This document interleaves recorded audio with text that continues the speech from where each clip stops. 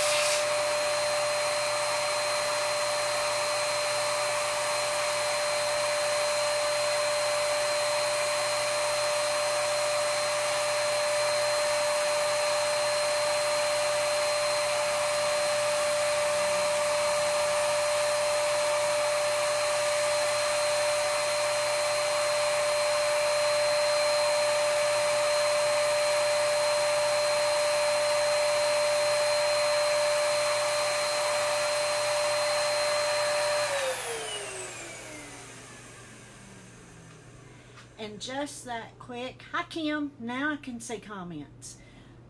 Just that quick, I have completely updated this gorgeous vintage wicker. I will turn my chair around, spray the back. I'll let it dry overnight. I see a bug on it. It's a green bug now. I'll let it dry overnight, see if I think I need a second coat.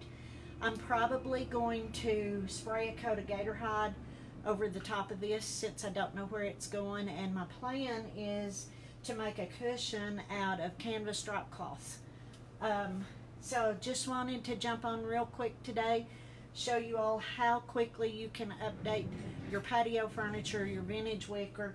And if you have any questions, post them here.